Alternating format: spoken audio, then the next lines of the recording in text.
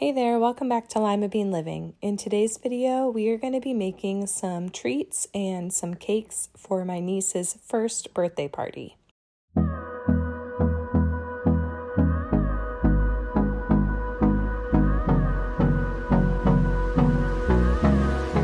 So we're going to start off by making some dipped Oreo cookies. I got some mega stuffed Oreos, some candy wafers, some vanilla almond bark, and got some food coloring as well.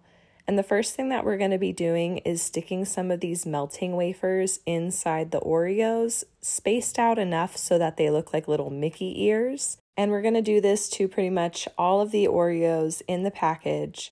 And then what I was going to do was melt the remaining chocolate wafers. They were the color black.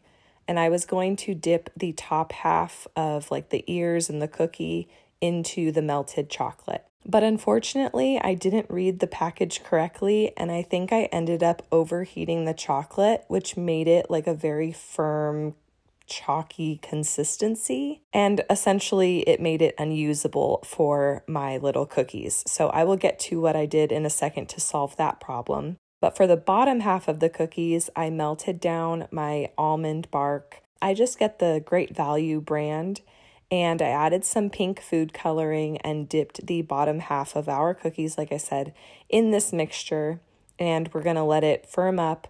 I used parchment paper on the bottom just so that it would be really easy to remove these cookies. But for the top part, like I said, I kind of, ruined my black melting chocolate. So what I ended up doing was making like a pseudo dipping chocolate with semi-sweet chocolate chips. I did some heavy whipping cream in there, and I just tried to make the ratio like more chocolate chips than heavy whipping cream because I did want this to solidify. And it made it like a fudgy consistency, and it ended up working out fine. It didn't really matter that these were a dark brown versus a black.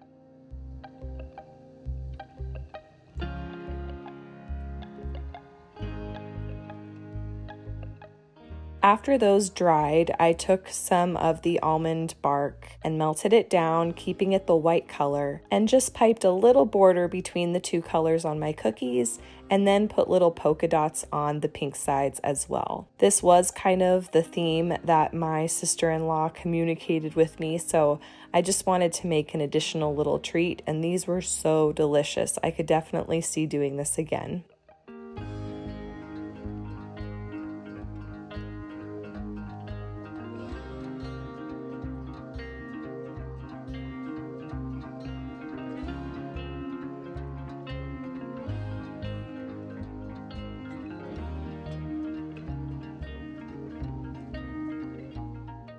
Next, we are going to be making the cake for my niece. I really wanted to experiment with a new flavor, and I had tried this before, but I wanted to make it for you guys so you can kind of see what it looks like. And it is definitely a flavor combination that I will keep on my little cake resume. But essentially, I am just making my standard vanilla cake, which I've made plenty of times on this channel, and I'm adding an entire lemon.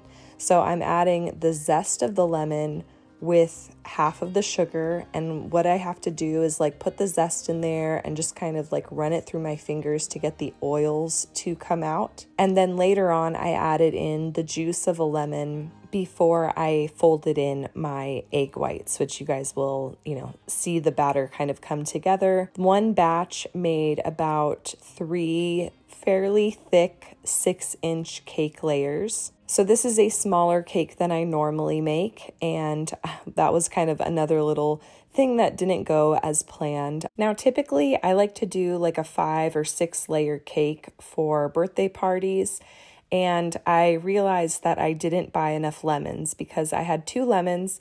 I wanted to use one for the cake and then one for the cream cheese frosting. I wanted to make it a lemon cream cheese frosting. So as I was, making the cake batter and realizing, wow, this is just going to be 3 layers, I was a little, frustrated because I had kind of waited till the last minute to get this cake made. And I figured, you know, I can go ahead and make this 3-layer cake. And then I tried something else with my tres leches cake recipe. I wanted to see if I could stack that. And originally my sister-in-law did ask if I could make a tres leches cake, and I just wasn't sure if I could stack it. So I figured I can at least make this 3-layer cake, and then I can experiment with the tres leches cake. If it doesn't look pretty, you know, it's kind of a backup cake anyways. And I'll show you guys how that ended up turning out at the end. I didn't film it because, like I said, whenever it's like I'm trying something new and it could be a total failure, I don't really try to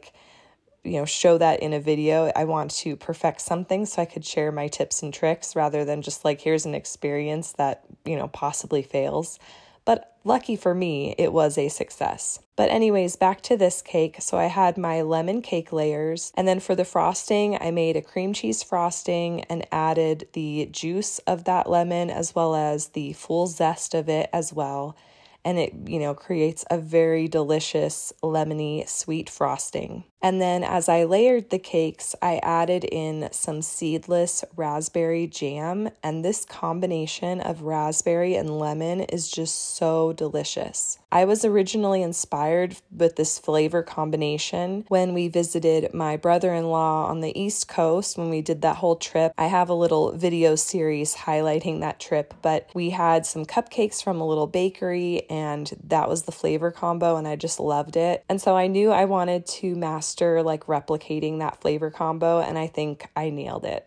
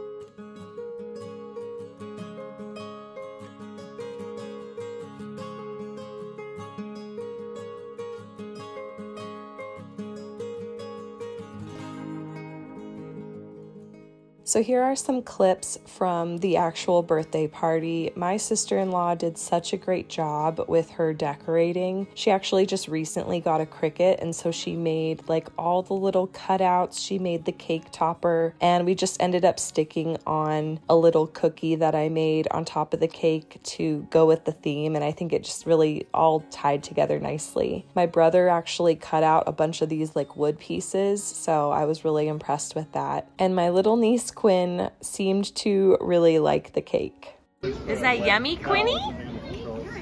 Oh yeah, okay. Peekaboo.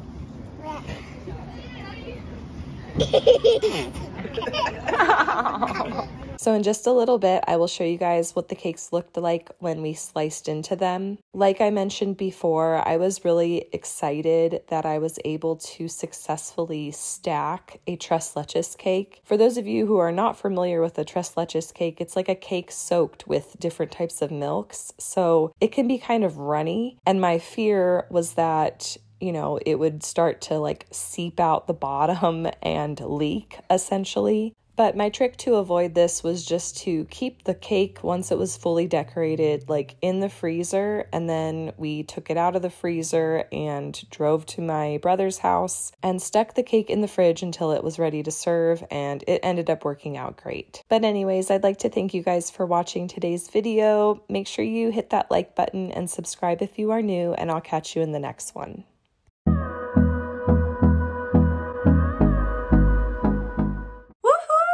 You've made it to the end of the video.